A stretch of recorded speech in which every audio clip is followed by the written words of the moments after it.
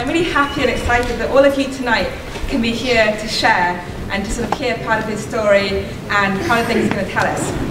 Let me just say a few words about Brother Guy so we know a little bit about his background. So Brother Guy was born in Detroit, in Michigan, and he went to college at MIT where he studied planetary science, both for his undergraduate and his master's degree, before going on to the University of Arizona in Tucson, where he did his PhD in planetary science also. He did a number of postdocs at Harvard and then back again at MIT before he spent 2 years in the Peace Corps overseas in Kenya, teaching physics in Kenya. On his return, he became the assistant professor at Lafayette College, and by a series of circumstances, he became a Jesuit brother. So he took some time out to become a Jesuit brother for a while, and was promptly assigned to the Vatican Observatory, where, after some time passed, he is now the director. So Brother Guy has had a number of different appointments in various academic institutions. There's a whole kind of list, if you look on his webpage, about where he's been. It's very impressive. But I should say that he's won several prizes for his work in planetary science and for his public outreach in planetary science. And he's also sat on several committees on the I can't pronounce this word, it's the Meteorite Society. Meteoritical. The Meteoritical Society. It's quite a different thing altogether. As well as for the International Astronomical Union, Division of Planetary Sciences, and the American Astronomical Society, Division of Planetary Sciences. And the thing which I think is most interesting at the moment is that he's also part of a committee with the International Astronomical Union that names things in space. Most specifically, he's in charge of the group that names craters on Mars. So without any sort of further ado, I'd like you to give a very warm welcome to Brother Guy Consolmagno.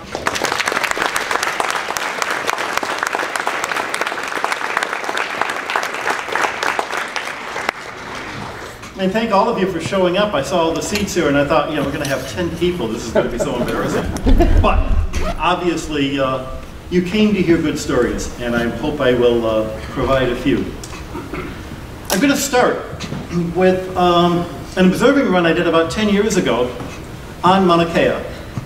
And in those days, I was working closely with a fellow from the University of Oklahoma, Bill Romanishin, and another astronomer at Northern Arizona, Steve Tegler.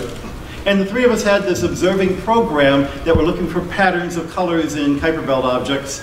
We found a pattern. We wanted to get onto a big telescope to see if it really was true, even for fainter and smaller bodies.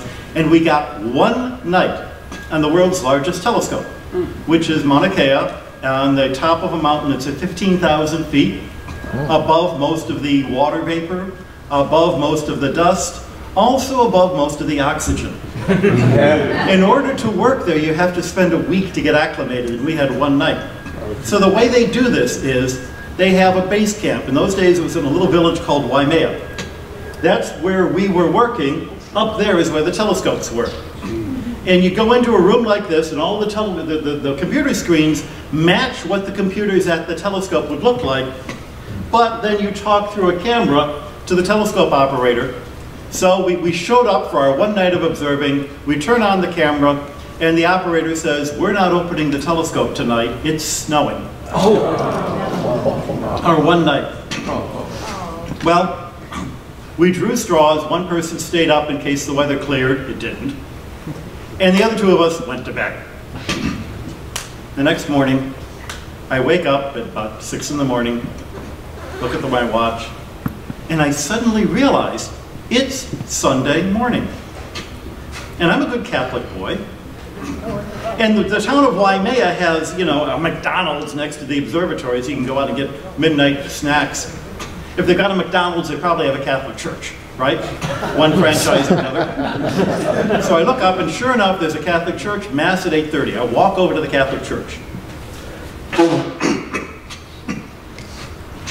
Ascension Catholic Parish, Waimea, Hawaii. This is Hawaii. Half the people in the congregation are tourists. So the pastor before Mass goes, "Do we have any visitors here?" And everyone who's from out of town, stand up, introduce yourself.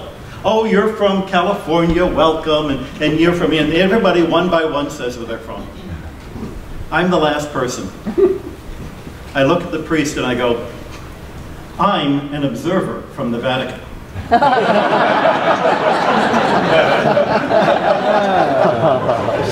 I've been waiting years.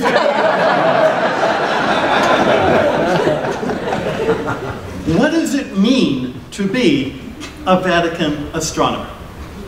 To give you a little bit of a beginning of that, I've got a short film that I want to show, just a few minutes, narrated by somebody who can do a fantastic job, far better than me.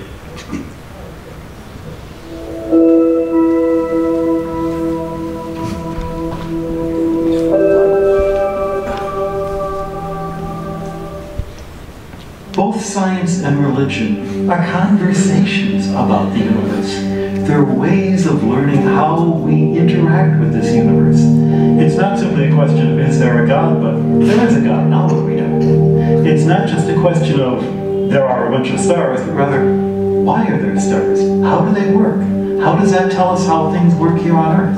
The interaction that I see in my own life is that religion gives me the reason to do the science. Back in the papacy before Francis was Benedict, and one of his lines in a final elocution to the fathers of the General Congregation was, go to the frontiers.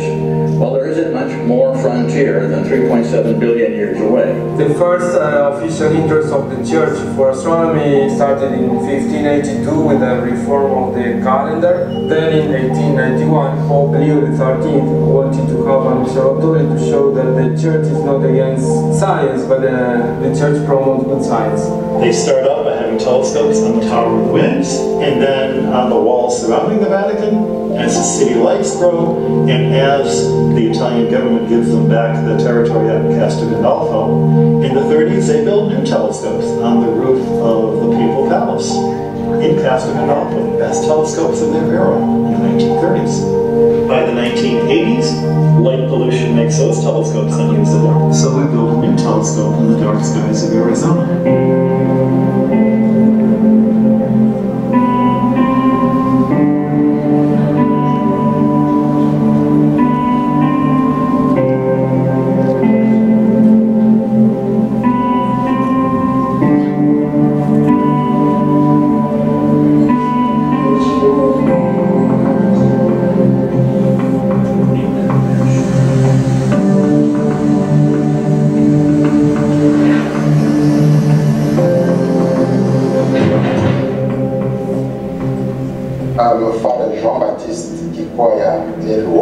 I'm working in 3 projects. The first one is NEOS, Near Earth Object.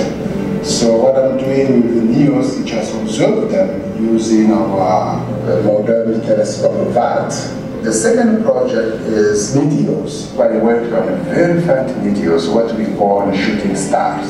And the third project is set fireball network. They will have 4 cameras here around Tucson, so that actually we can monitor any fireball getting into the Earth atmosphere, the region. This telescope, the Vatican Advanced Technology Telescope, it was the first of the new technology telescopes that has been considered pretty much the norm now in developing telescopes. With the advance of computer technology, we have the capability of bringing that advanced technology directly into our telescope. So it's an expandable, it's almost like it's a living machine, so it can grow as technology grows. It is still very important to maintain scientific research in the Vatican, simply because there is still a lot of confusion about this relationship between science and faith.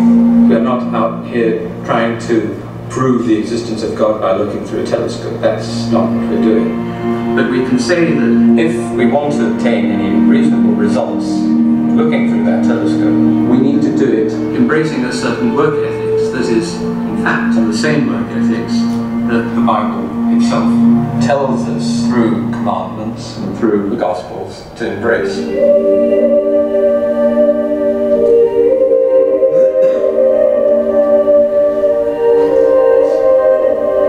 Human beings They want to know, what is that? What is it about? How do I fit in? They hear about the moon landing, and they want to know, what was that like? If we're part of the human race, we're part of the race that went to the moon. We're part of the species that looked at the stars and went, what the heck are those things? Looking at the sky reminds you that there's more to the universe than what's for lunch. What's more, if you believe in a universe that God so loved that he sent his son, then not only are you going to want to study the universe because it's kind of cool, it's an act of worship. It's an act of getting closer to the Creator and getting closer to a universe, as St. Athanasius said 1,500 years ago, was cleansed and quickened by the Incarnation. Then, doing science is an act of worship.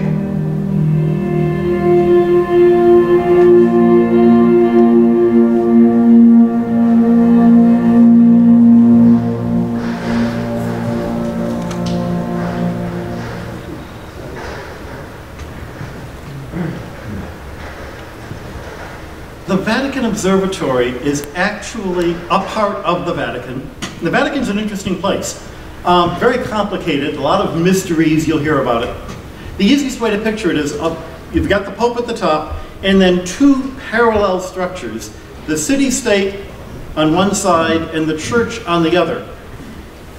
And the Vatican Observatory itself is paid out of the funds of the city-state, most of which are the income from the museums. But I'm actually directly appointed as the director by the Pope, because the observatory's been around for longer than the city-state.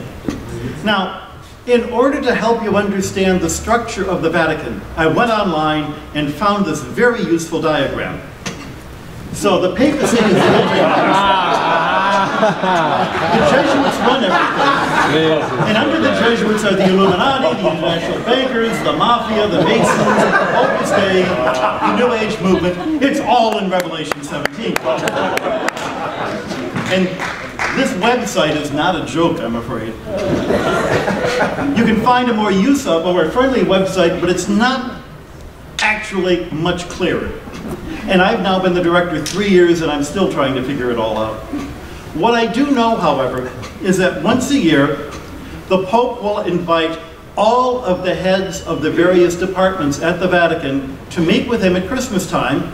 Notice the Christmas tree off to the left. And he'll read an address and greet everybody personally. You notice all the red hats and all the purple hats. The red guys are the cardinals, the purple ones are the archbishops. We have assigned seating. And way in the back, in the very last row, that's me. But I'm in the room. And I'm happy to say that last Christmas, along with me in the room, were 2 women. And a whole lot of men still. We've still got a ways to go. But we're getting there.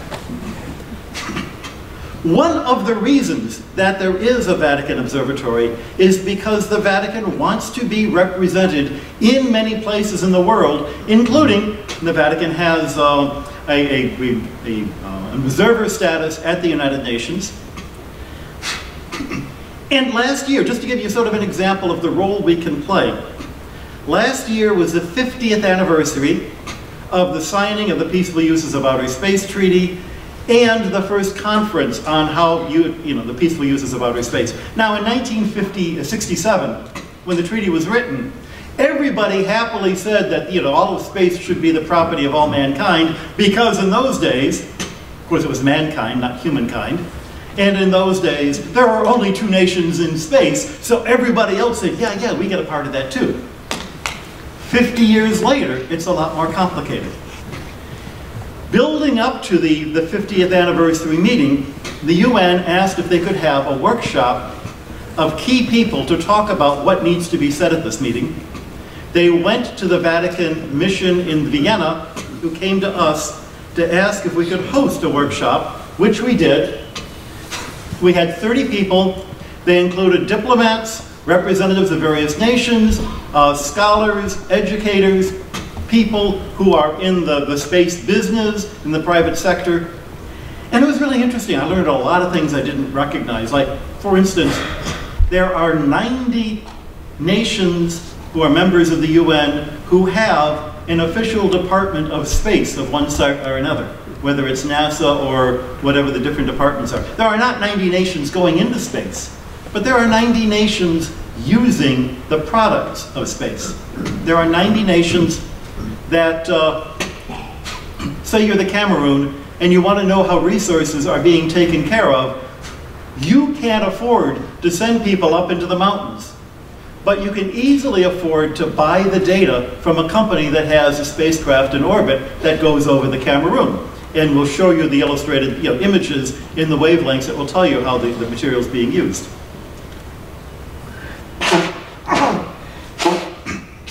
And of course, as we know, there are now a number of private companies. Who's going to write the rules of how we use space, and how are we going to enforce them? One of the things that came out of this was that the enforcement occurs because people using space want there to be rules that can be enforced. If I'm starting a company and I'm going to mine an asteroid, my investors want to be assured that if you steal the mining products before I can bring them back to Earth, somebody will come after you, or else they're not going to invest in my company. If I'm taking images, there has to be a clear pattern on who has access to the images, what do I do about rights, what do I do about privacy. If you're putting something in orbit, there has to be an agreement as to what orbit is safe, that you're not going to interfere with other people's orbits. It's only because there is a mutual understood need for these agreements that the agreements can even be enforced. And then, having had the meeting, they said, well, of course you're going to come to the big meeting in June. I go, I'm not a diplomat. 2 months later, of course you're coming to the big meeting in time. I really don't have that kind of talent. A week before the meeting, I get a letter from the Secretary of State saying, you're going to the meeting. You're representing the Holy See. When I was in high school in Detroit, I was a member of the Model United Nations. I never thought I'd get to do the real thing. And to give you a sense of how things work at the Vatican, they gave me an 8-minute statement to read. There were 90 nations there. Everybody had somebody come up and read a statement for 8 minutes that says, you know, science is good, space is good, peace is good. The next person gets up, science is good, space is good, peace is good. My statement said science is good, space is good, peace is good. How can you be less, you know, controversial than that? 1 week before this meeting, a certain US American president announces a militarized force that he's going to send into space. And suddenly, the head of the Vatican Observatory is saying controversial things against the president. I didn't know they were going to be controversial. I didn't even, you know, write them. Of the statement that I read, that I get credit for having said, there was only one phrase that actually were my words. And that was when I was quoting the Pope. And I had written that statement for the Pope some other time. So, this is the inside of how things are done in the diplomatic world.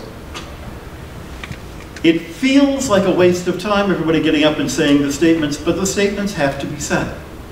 And the statements, even though when they seem obvious, aren't obvious. And sometimes you have to say the obvious. And sometimes you need to be seen saying the obvious. And it's good that there's a professional astronomer recognized by other astronomers. I mean, the poor fellow who had to represent the United States then was a fellow I knew, you know, as the head of the space program at NASA. Not the head of NASA, but the head of the planetary science program. It's good to have people who are part of the community, because we're a community where everybody knows everyone else. You saw the little film about our history. We were founded in 1891. In the 1930s, moved out to the Pope's summer home in Castel Gandolfo. There are 5 domes altogether, 3 you can see there, and 2 more in the gardens. The big one was designed by Bernini, but the other ones have telescopes. When I first arrived at the Vatican Observatory in 1993, We actually had our quarters, our living quarters and our offices in this building, which at the time was used as the Pope's summer home. So if you can see the red circle, the top floor is where I lived. That was my office right there. And directly beneath me was the Pope's bedroom. You're looking at the one guy in the Catholic Church who was above the Pope. My bedroom was there. And the fascinating thing was, in that courtyard, that open area, is where every Sunday morning when the Pope was in residence, people would come in and hear the Pope pray the Angelus. So I could see him out my bedroom window. Wow. More to the point, this was in the days of Pope John Paul II. He was a wonderful Pope, but he was a young guy when he was elected. He was in his 50s. And he made a rookie mistake. And a reporter from Poland asked him, "What's your favorite hymn?" And he gave them the name of a Polish hymn. They opened the doors at 10. 2,000 Polish pilgrims would crowd the area below my bedroom, and for 2 hours I would hear that same hymn over and over again until finally at noon the Pope came out. The Pope knew enough to stay on the other side of the building, so he didn't have to hear it every week. Now, one of the great things about the Vatican Observatory and the adventures we get involved in is that we are actually part of great stories and adventures. I don't know how many of you have read the Da Vinci Code, or the Italian version there. We're in the Da Vinci Code. I'm in the Da Vinci Code. Aragon Rosa, I have no idea if he's the good guy or the bad guy, because I've only read this page of the book. He's visiting the Vatican Observatory. A young Jesuit rushes out and meets him. Father Mangano, I figure that's Consolmagno, sort of, in half. I'm an astronomer here. So our hero, or villain, grumbles his hello, goes into the castle's foyer, a wide open space whose decor was a graceless blend of Renaissance art and astronomy images. Well, that's actually what you see. No astronomy images, no Renaissance art. In fact, those sculptures are mid-20th century. Following his escort up the wide travertine marble staircase, he saw signs for conference centers, science lecture halls, tourist information. There is a beautiful staircase, but it's brick, it's not travertine.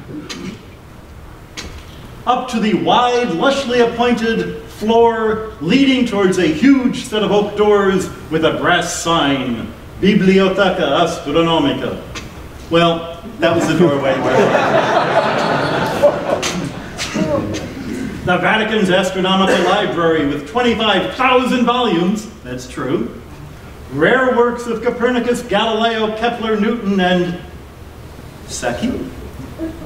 Secchi? Who's Secchi? Secchi actually was a really important Jesuit astronomer of the 19th century who almost nobody has heard of. Mostly he's showing off that he found him on the internet. Where the Pope's highest officers hold private meetings. Well, that's what the library actually looked like. And the only meetings we held there were our summer school students, not high officials of the Vatican, I'm afraid.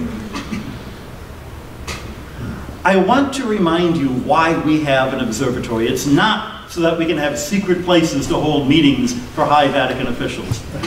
But as Pope Leo said, and Pope Leo XIII said, 1891, which was just a few months from when he published Rerum Novarum on the Pope's encyclical on the New World and on the industrial relations and sort of the modern Catholic social teaching.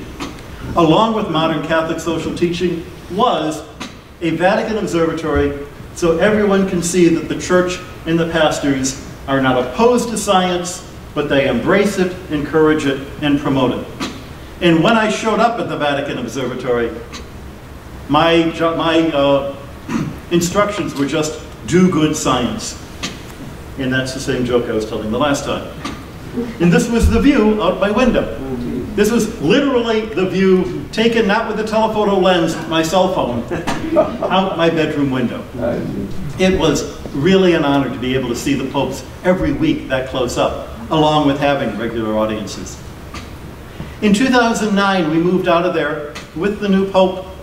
The building has now been turned into a museum, which I highly recommend you see. It's a beautiful museum, and the 10 euros that you pay to go in there helps support the Vatican Observatory. We moved into a beautiful building that had been a 17th century convent, but the entire inside was completely remodeled. And I don't know how many of you have ever lived or worked in Italy, but it's not just that this building is air conditioned, the other one wasn't. It's not just that every Jesuit bedroom now has its own bathroom, where before we all had to share one shower. The most astonishing thing in the remodeling is that every room, lab, corridor, bedroom, has exactly the same kind of electrical outlet. You don't have to keep looking for the adapter. Is this a 2-prong or a 3-prong or a thick prong or a thin? They're all the same. Benedict XVI blessed the new headquarters of the Vatican Observatory. It's a new set of buildings about a mile from the old headquarters south of Consolmagno. The Pope was accompanied by the Jesuits that direct the observatory. They showed him around the new installations, telescopes, and pieces of meteorites from their collection. The Vatican Observatory changed its headquarters because it required more space to accommodate the large number of students and researchers that work there. Before, the observatory was in the summer residence of the popes, but for security reasons, the number of visits were limited. The new center has a conference room, more classrooms, a library, and a space for the Jesuit community that's separate from the space from students and researchers. Though a large part of the activities of the observatory are done at another center in the Arizona desert, the observatory in Consolmagno is still a point of reference for astronomical investigation. With their observatory, the Vatican is securing a place in the area of world astronomical research. The most astonishing thing about Benedict's visit to me was he was not in a big crowd like this, you know, a small figure far away. Somebody that I actually had a chance to chat with. And his English is wonderful, far better than my Italian. And the thing that completely astonished me about Pope Benedict, the guy's got a wicked sense of humor. He can crack jokes. He can get jokes. He asks great questions. You know, he's an academic. He understands what we're about. And he listens to the answers. I was just completely astonished at what a wonderful guy this guy was. A side of him you don't normally get to see. This was him with our meteorite collection, holding a piece of one of the meteorites that we're pretty sure comes from planet Mars. And this picture occurred, and it appeared on the cover, the front page of the L'Osservatore Romano. And I sent a copy to my mom, and I said, look, I'm on the front page, can you see me? That little bit of black there, that's my sleeve. And I can prove it because here's another picture from the other point of view. That really was my sleeve there. At the end, the Pope went down and, of course, greeted each one of us individually, shaking our hands. Cardinal Loyola, who was at the time the mayor of Vatican City, introduced each of us. He knew us very well, of course. And he made the mistake of introducing me as Father Consolmagno. And I said, brother. And he goes, oh, of course, my apologies, he knew that. But then the Pope said, well, what's that ring? My MIT ring in Rome is often mistaken for a bishop's ring. More than once, someone has tried to kiss it. I generally only wear it on rare occasions. Not only, of course, did Benedict come and visit, but also Pope Francis came to visit. The director of the observatory for about 10 years, Father Funes, who you saw in the last film, was studying astronomy in the University in Cordoba in Argentina, thinking of being a Jesuit. As part of the process of entering the Jesuit order, you have to be interviewed by an older Jesuit priest. The person who did his interview was a certain Father Bergoglio. So they knew each other going back to before they were Jesuits, before he was a Jesuit anyway. And in 2013, when the Pope announced that he was no longer going to be living in Castel Gandolfo, And before they had the museum set up, the people in the village said, you know, if we don't have the Pope, we won't have the tourists. Please come out at least once. So he did. And after his visit and his audience, and the town was flooded with people, more than the town could handle, the mayor of Castel Gandolfo said, well, of course you'll have lunch with me. And the head of the garden said, of course you'll have lunch with me. And the Bishop of Albano said, of course you'll have lunch with me. He had lunch with us. Francis has continued to be a great supporter of the observatory.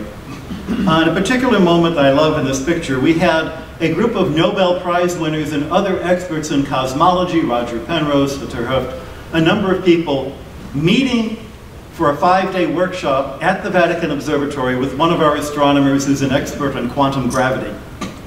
And at the end of the meeting, the Pope met everyone in the audience. I came up and offered him this book, which if you look carefully, is a children's book. This is the one that got in all the newspapers, you know, Pope holding this children's book surrounded by Nobel Prize winners. But the reason I gave him the book was, it was handwritten by the children of Our Lady Queen of Martyrs Grade School, Beverly Hills, Michigan, 50 years after I was a student there. I'd gone back to visit, and I mean, it was handwritten every page by the kids. They gave it to me to give to the Pope. And I think that was my favorite moment so far of having been a director, to be able to do that. I want to talk a little bit about the adventure we had in building this telescope in Arizona. We decided to build a telescope at above 10,000 feet. It's a very dark site, it's a very dry site, it's a very remote site. It's not where the telescopes in Kitt Peak are. Those are only at 7,500, 8,000 feet. And it's far enough away from city lights and from available water that it'll probably stay dark for the next 50 years. But the cool thing about this telescope is the mirror. Why did astronomers use telescopes? I mean, what does a telescope get in astronomy? Makes faraway things closer.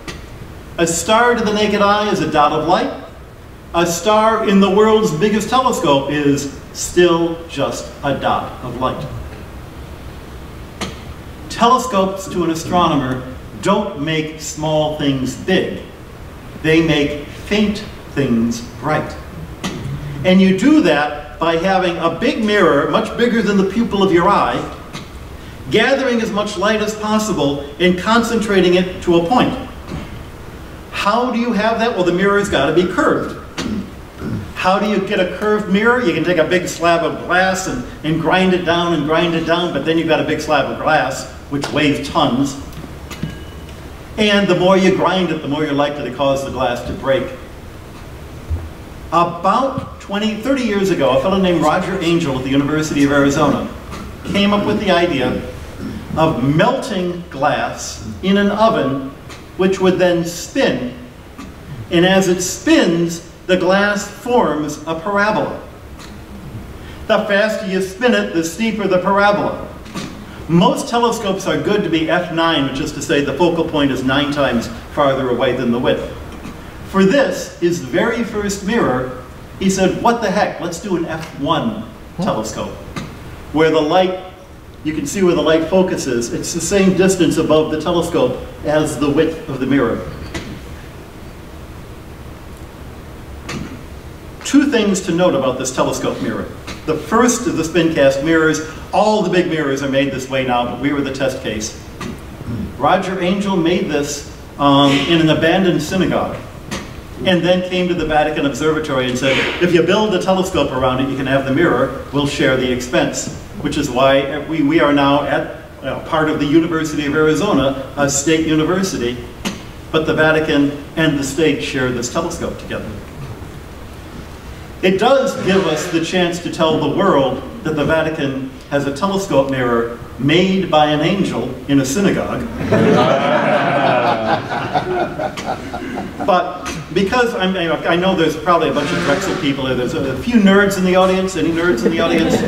Okay, let me tell you some nerd stories.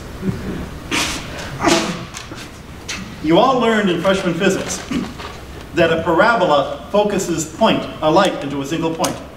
And that's true. Only exactly down the axis of the telescope. As you move away from the center of the field of view, the light is no longer focused into a point. It's got an aberration called coma. Anybody who's got a very fast Dobsonian telescope knows this. It looks like all the stars in the edge of your field of view look like little comets. In order to correct for that, the secondary mirror has to have not a flat shape, but a slightly curved shape. Now, if you've got a telescope where the focal point is 9 times further away, then the telescope would be really, really long, and it would bend under its own weight, and you'd have a terrible time keeping it in focus. The best they could do was to have the mirror halfway up. So the telescope is only half as long, and the mirror has to be curved in a convex manner. And convex mirrors are impossible to form accurately because you can't actually see the focal point. The best you can do is calculate that it's kind of close to what you want. But that's the standard that all telescopes until ours used. Because we had an F1 telescope, we could have the focal point before the secondary mirror, and the secondary mirror was concave. And you can test a concave mirror to make sure it's accurate. As a result, we have phenomenally sharp optics. For the nerds in the audience, we regularly do better than 1 arcsecond without any kind of adaptive optics. Just clear skies and sharp focus. The tighter the focus, the fainter the object you can see, because all the light from that faint object gets concentrated onto a few pixels of your camera. Why do I mention all this? To brag about the telescope. This design was called the Ritchie-Crichton design by the two guys who invented it. This design on the left was a Gregorian design because a fellow named James Gregory first thought of this in England in the 1830s. But nobody had good enough mirrors to really test it out. Nobody was sure that a large Gregorian telescope would work. Part of the trouble is, for the optical reasons, the position of the secondary mirror has to be precisely placed to within 10 microns, thickness of a human hair, or else the image is totally out of focus. Would we be able to do this even with our computer control? Nobody had ever done it before. But we wanted a telescope with Mr. Gregory's design. So the Vatican took a Gregorian chance. 5 minutes just for one picture. All true, too. That's the best of it all. And it works great. We do get fabulous images. I'm not the only astronomer there, not by any means. At the moment, we've got 11 researchers who come from 5 nations, 4 continents, 8 languages, and that's just Paul Gabor, who's from the Czech Republic and speaks 8 languages himself. Each of us got a doctorate from a different place. Each of us came to the Vatican Observatory with a different set of expertise, a different set of collaborators. There's no one project that everybody works on. So you've got Rich Boyle, who works with people in Vilnius on stellar populations. David Brown, who's working with a group called PEPSI, which is the Potsdam something something something interferometer. That is a very, very high precision spectrograph. I've worked with people, as I mentioned, in Oklahoma, also with people at the Natural History Museum in London. Chris Corbally has colleagues both in America and in Europe. Richard D'Souza is working at the moment at the University of Michigan. Gabriele Giunti, who is crazy 3 ways. He's an Italian from Naples, he's a redhead, and he's a mathematician. But he's the guy who works on quantum gravity, having decided that string theory was too easy. Paul Gabor, who is the fellow with the 8 languages, and also works on determining and detecting exoplanets. Jean-Baptiste, who you saw in the film, from the Congo. He's the biggest of us, and he works on dust in space. I love it. Bob Mackey in meteoritics. Paul Muller, history and philosophy. Alessandro, who works on jellyfish galaxies. When you have 2 galaxies that have passed through the other, a string of stars can be broken off from the second one by the bigger one, and in the images they look like jellyfish. And he's the one who works out what that does to stellar populations and how that changes the evolution of the galaxies. My own expertise, my own love, my own science in this group is in the field of meteoritics. I had been a theorist before I arrived at the Vatican Observatory. I had worked out theories for how asteroids ought to evolve to produce basaltic meteorites. I had worked out theories of how a combination of rock and ice in an icy moon might melt to cause the rocks to fall to the bottom and the ice to go to the top.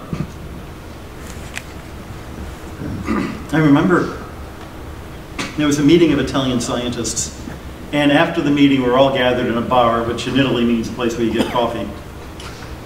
And one of the Italians started launching into a diatribe against terrorists. Terrorists, you can't trust them. Terrorists never listen to you. Terrorists think they know everything. It was 5 minutes before I realized he couldn't pronounce the TH. So I was one of those terrorists. I was a theorist.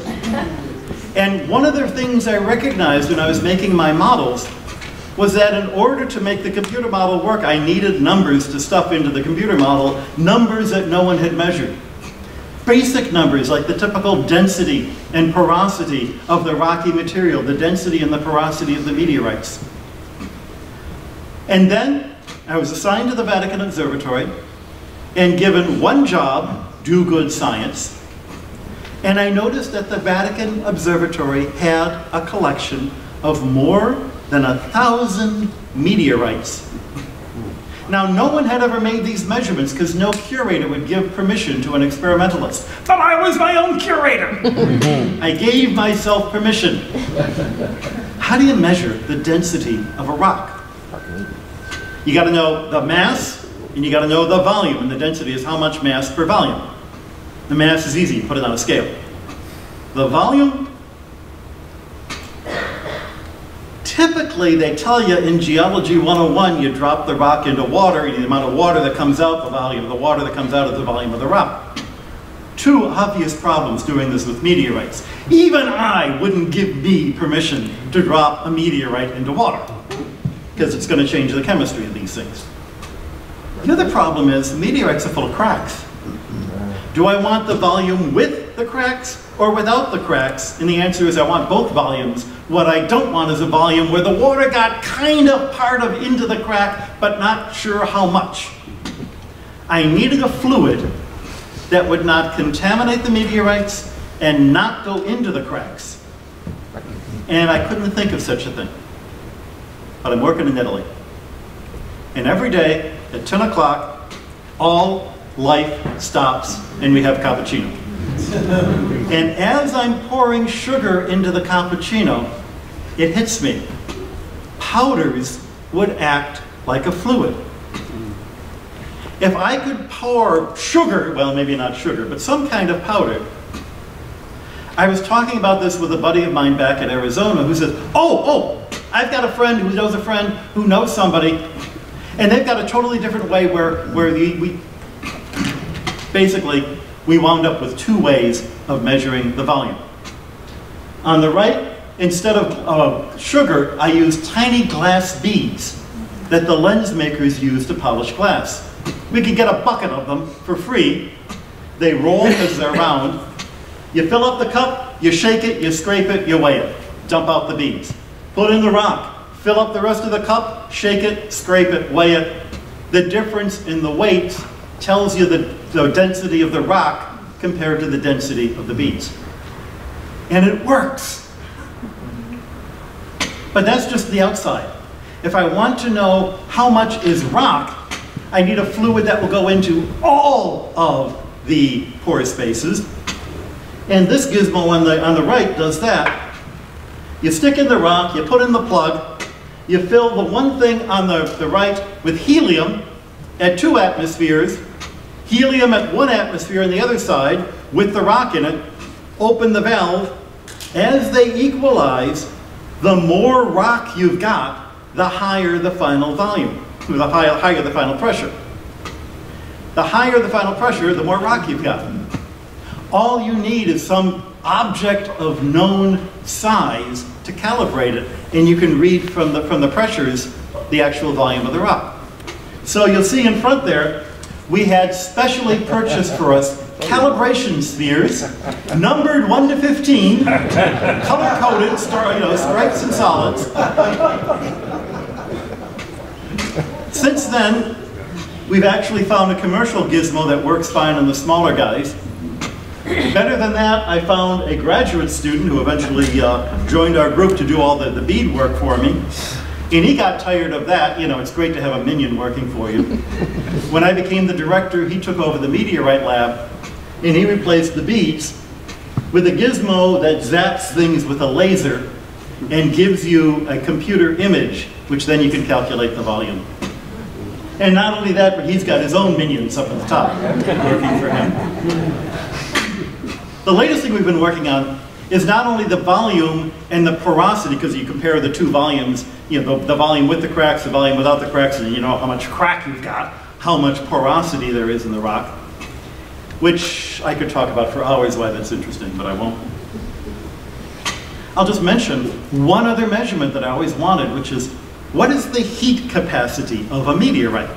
Meteorites are these weird things made in outer space, dust from all over the origin of the solar system, sort of packed together, little bits of rock, little bits of iron, little bits of carbonate crystals, you know, who knows what. How much energy does it take to raise the temperature of one of these things by 1 degree? If you're going to measure, you know, when is an asteroid going to melt, you need to know how much energy did I have, and how much energy does it take to get to the melting point. How do you measure a heat capacity? And again, I'm a theorist, I don't know. Nobody ever told me that you can't do it. Chatting about this with a French colleague, he came up with the germ of the idea that I stole and happily went with. You take a bucket of liquid nitrogen, you drop the meteorite in the liquid nitrogen. Now the liquid nitrogen is slowly evaporating until you drop in the rock that it jumps up, and then it boils away the liquid nitrogen until the rock is at liquid nitrogen temperature. As the rock went from room temperature to liquid nitrogen temperature, you know how many degrees that is. And by putting this on a scale, you can measure how much liquid nitrogen got boiled away. And you know how much energy it takes to boil every gram of liquid nitrogen. So in this method, you can work out how much energy came out of the rock as it dropped in temperature, which is to say how much energy you'd have to put into the rock to raise it back up in temperature. Not only does this give you a measurement that doesn't hurt the rock, that's easily repeatable, that can be done in about 20 minutes, you also get to play with liquid nitrogen. The coolest thing going. Well, talking about meteorites being cool, one of the great adventures I had 20 years ago was to be part of an expedition to Antarctica to look for more meteorites. Antarctica is the great place to look for them for 3 reasons. Once a meteorite lands here on Earth, say in Pennsylvania, number 1, you can't find it because it looks just like all the other rocks. Number 2, the humidity in the air will attack the metal, causing the metal to rust, so about in 10 years it turns into dust. And third, the meteorites are scattered all over the place and not very concentrated. In Antarctica, when the meteorites land on the ice carries them towards the ocean until it hits a mountain range. Then the dry winds cause the ice to sublime, leaving the meteorites behind, and you have these regions in front of the mountains that are chock full of meteorites. And the meteorites are frozen so they don't turn into mush because of water. And the meteorites are black and the ice is white, so it's really easy to find them. We had a number of adventures. You see that little bit of snow on the ground there? You see that, you know, outside in Pennsylvania all the time. No. The ice, which looks like frozen water, like a frozen lake, that's what it is, has cracks. The little white stuff is a thin coating of snow over a crack. You don't dare step there. You've got to figure out some way to walk around it or jump over it. Once the meteorite is found, you inspect it, somebody keeps track of what kind of meteorite it is, and then it's put into a Teflon bag and sent back to Houston, where it's processed by the same people who took care of the moon rocks. And if you're a scientist who needs a meteorite, you can apply to borrow one of those meteorites. And your application goes before a committee. If it's good science, you get the rock.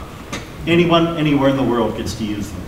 They're collected by the National Science Foundation, processed by NASA, curated by the Smithsonian, available to the world. Among the meteorites we found, my year, was this guy, which is chemically identical to rocks that came from the moon. This is the world's cheapest space program. There was also the adventure of living in a tent like that for 6 weeks. Did I mention the Jesuit community that only had one shower? No shower. There was a little solar panel to power a radio that we had. Once a day we would radio in to let them know we were still alive back at McMurdo. The food that we kept in that sled out to the left, frozen food of course. And the little weather station, that was my job. Wind chill got to 70 below. This was the summertime. Most of the time it was not that different from, say, Chicago. You notice the bucket. We got our drinking water by chipping the ice upstream. If you went downstream, the wind always comes from the south, so you always go upwind to get your drinking water, and downwind you would see little yellow patches of ice. And every morning I would wake up, pull on all my clothes, my tent mate would start the fire to warm up the tent. I would go outside, pick up the shovel that you see off to the left, start the snowmobile, rock it a couple of times so it wasn't frozen to the ground, drive downwind to a snowbank, dig a hole, and hope I remembered the toilet paper. You only wanted to do that once a day. We had a visitor who didn't know about that digging the hole problem. And after a week we kept saying, look, it's a meteorite! No.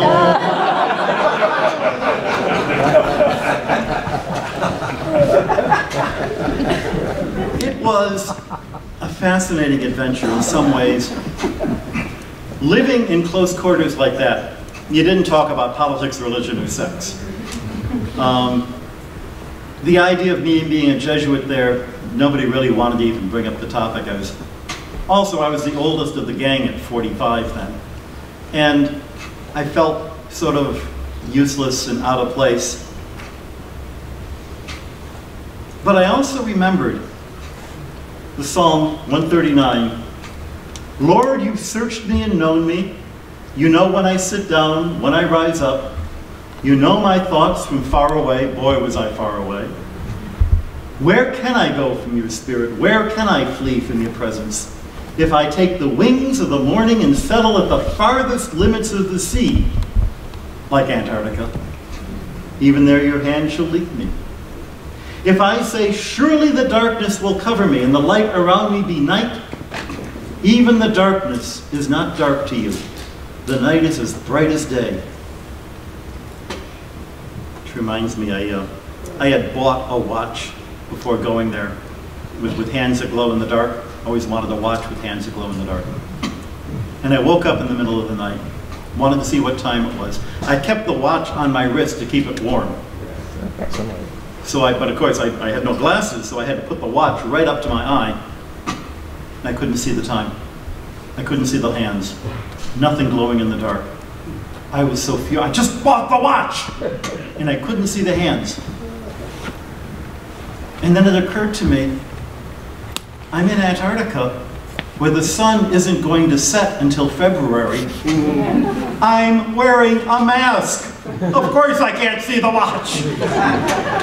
But yes, darkness is as day to you. The psalmist's words were literally true. I had felt hopelessly out of my depth in Antarctica.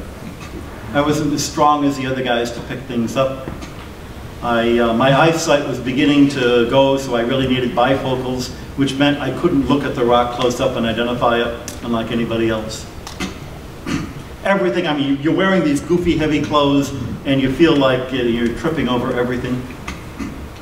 All of the skidoos, all of the snowmobiles had little images of Homer Simpson, because the thing you say over and over, oh! Because you feel so incredibly clumsy. After the Antarctica trip, I had a chance to spend a week on vacation. Because you fly, to get to Antarctica, you fly to New Zealand, and then out of Christchurch you head south. Well, somebody had told me the place to go in New Zealand for stargazing was Lake Tekapo in the South Island. I stayed in a bed and breakfast there, just by myself, sort of recovering, licking my wounds. It was a beautiful, beautiful place. And I got to meet some of the other people in the bed and breakfast, family from Germany. And I learned German in high school. I was able to try out my high school German a little bit. That was kind of fun. Met the family who owned the bed and breakfast. The little girl had this really thick South Island accent, and I could not understand her at all. What's your name? She goes, Heidi. What's your name? Heidi. So I asked mother, what was her name? And she goes, Heidi, like in the Southern Alps. And so, not wanting to admit that I couldn't even understand the mom, I said, well, so where did the name come from? And she said, oh, from the actress, Hayley Mills. No, right, Hayley.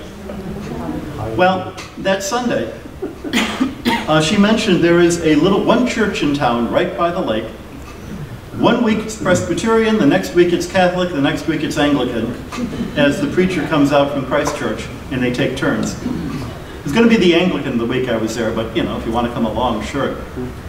And she said, maybe you can help out with that woman you probably heard about in the papers. And I go, oh. It turns out, I hadn't realized, there was a couple from Germany, not the ones who were staying in the house, but a different couple.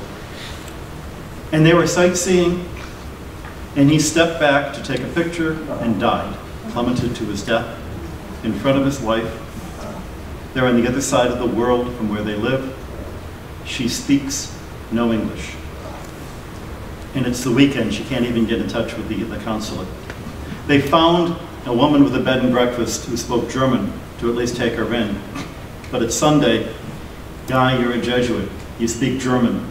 Could you talk to her?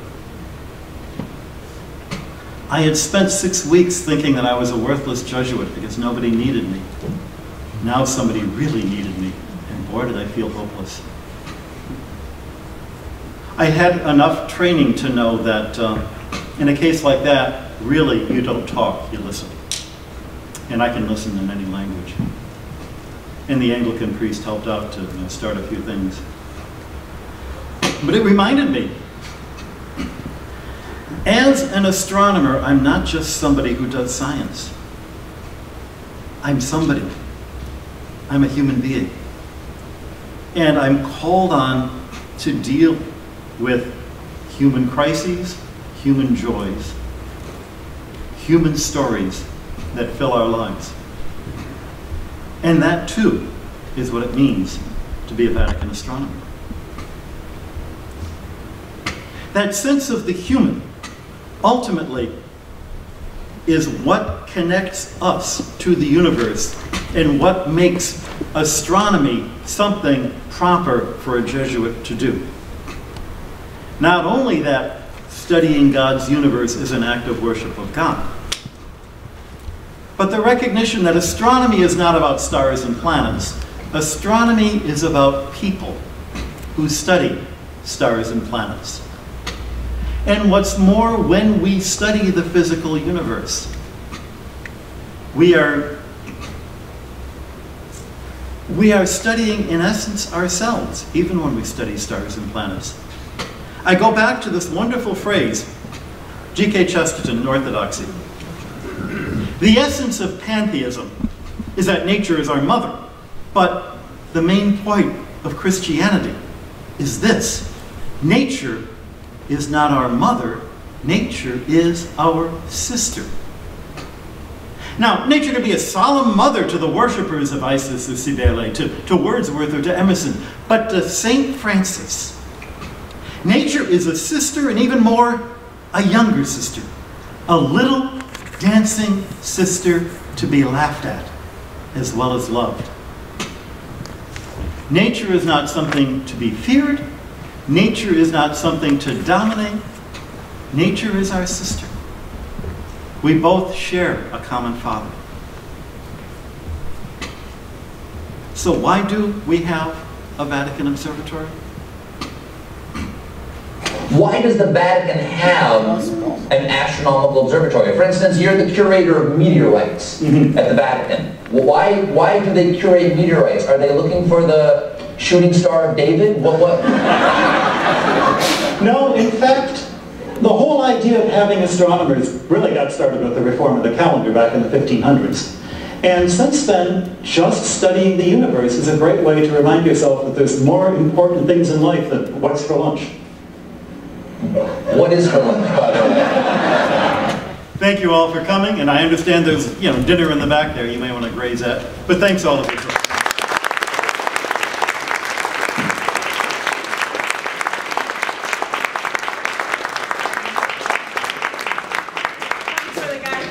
Fantastic talk. For the guy who's agreed to take a few questions. Let's see, and we've got a roving microphone, so can you, thank you. Person in the front who's brave. If you're all the best students, sit in the front. Do you have an opinion about the recent asteroid called Oumuamua? The only opinion I have is it's really interesting. And beyond that, you can speculate all you want. There are so many things that could be besides an alien spacecraft that I'm not going to call it that. But I am reminded of a wonderful story by Arthur C. Clarke called Rendezvous with Rama, which, turns out it was an artifact. We actually have been expecting to see something like that for a long time. And to the astronomers looking for it, the mystery was not what was it, but how come we haven't seen one like that before. So it's very exciting. This is the object that came in on an orbit that is clearly parabolic. It is not an orbit stable to our solar system. So it came from some other solar system, the core of a comet from another set of planets and stars. And since there are only 100 billion other stars within our galaxy, it's not surprising that sooner or later one would come by us.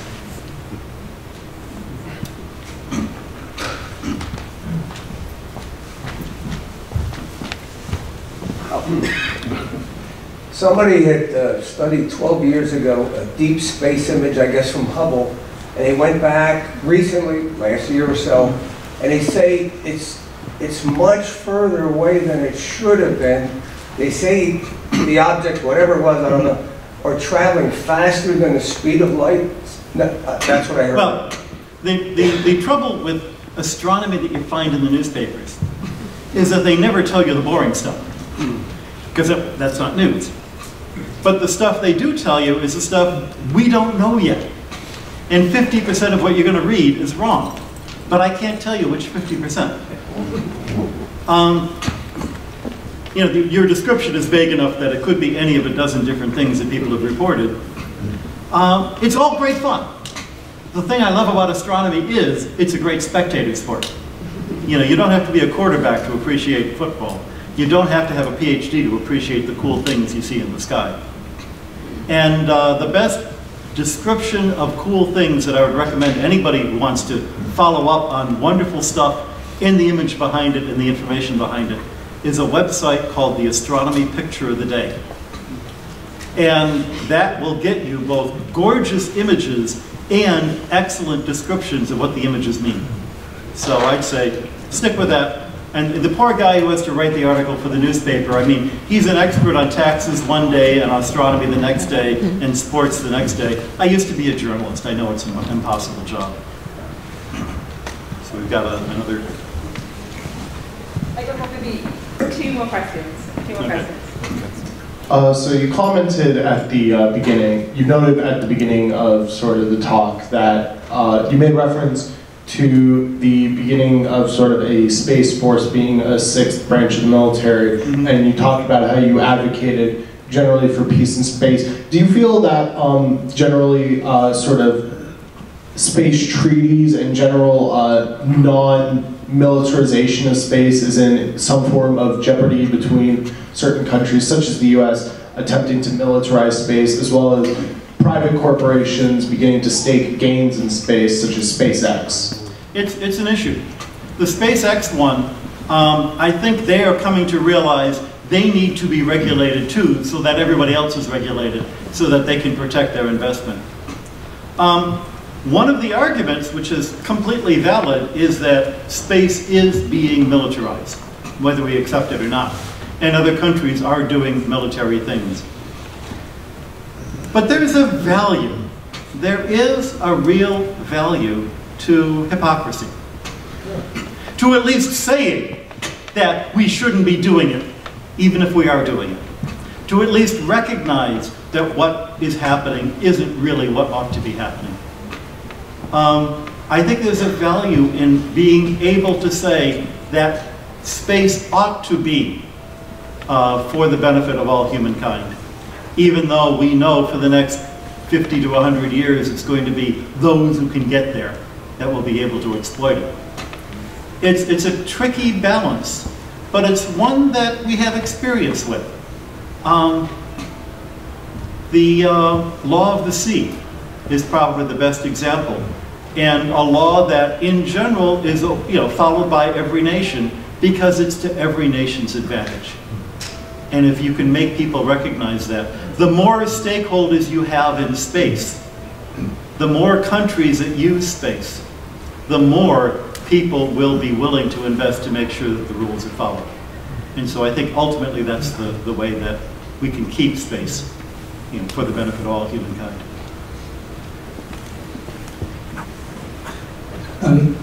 Carl Sagan coined the principle of the principle of mediocrity, that the Earth is just a speck of dust in huge universe. He certainly popularized it. He didn't coin it. He certainly popularized it. Yeah. Then I read this phenomenal book, The Privileged Planet, where it says that if we put together all the conditions that are about 15, more than 15, that can make life on Earth possible, the likeliness of a planet with life gets hugely small. And the theme of the book is that not only we are a privileged planet because of these conditions, but our place in the galaxy is so peculiar that allows us to study the universe. It seems that the creator not only placed life, intelligent life on Earth, but he placed in a place in the galaxy that as though he wanted to be known.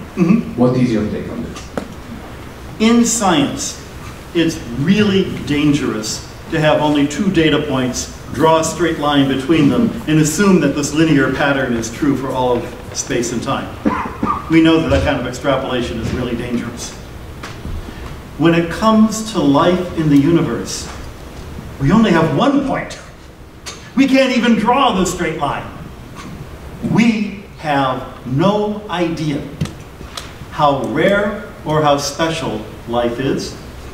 We have no idea even what constitutes life and what doesn't, because so far we only have the one example. So both extremes could be true. The one theological point I'd bring is it's always dangerous to hang your confidence in the existence of God on some peculiar thing in science, because what happens if we got that science wrong, which more often than not we do? Then your faith in God goes away. Your faith in God is not dependent on what science can prove to you. Science doesn't prove anyway. Science describes. And the descriptions are constantly getting better, which is to say they're constantly changing. Instead, I like to pull back and realize science is a logical system. where we take in data, apply rules that we think apply to that data, but underlying all of logic are sets of axioms, sets of assumptions.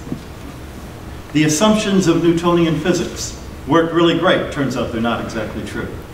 The assumptions of Aristotle worked fine for 1,500 years. Turned out they weren't true. The assumptions are what found our understanding of how the universe works and shape it. You can prove anything you want by choosing the assumptions carefully. Belief in God and a God who created the universe is a fundamental assumption.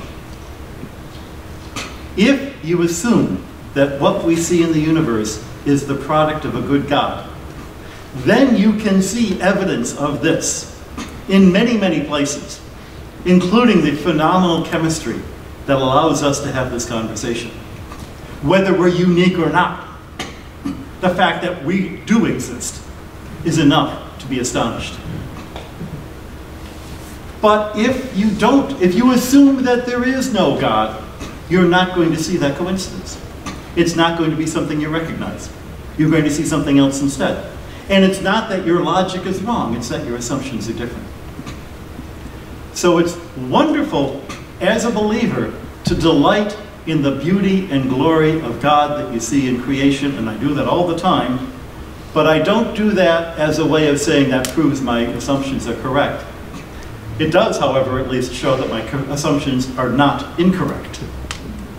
And it's reassuring in that sense. But the faith has to come first.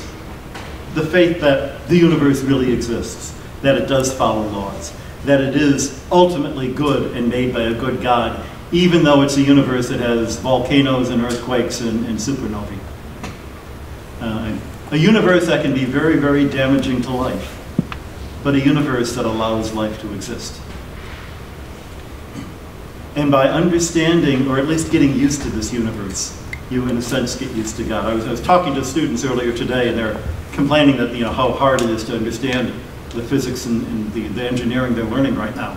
Of course it's hard to understand. It was hard for me too. And I quoted to them what I'd heard a professor say, "You never really understand physics, you just get used to it." And I realized, if you're in love with someone, you never understand them. They're not a problem to be solved. There's someone you grow to know over time. And this universe, you'll never understand. You get used to it. And this creator, you get used to. But you only get used to by spending the time to get to know it. And I'm exhausted with that, so thank you, everybody.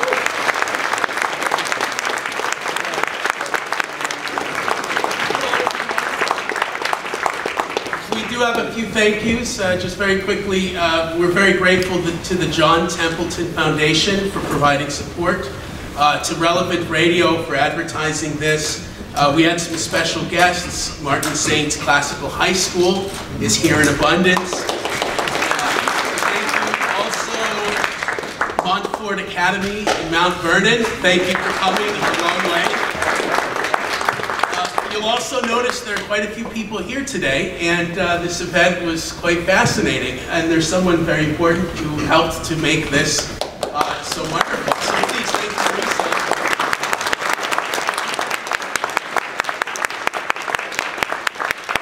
Thanks all of you for coming. And thank all of you. Right.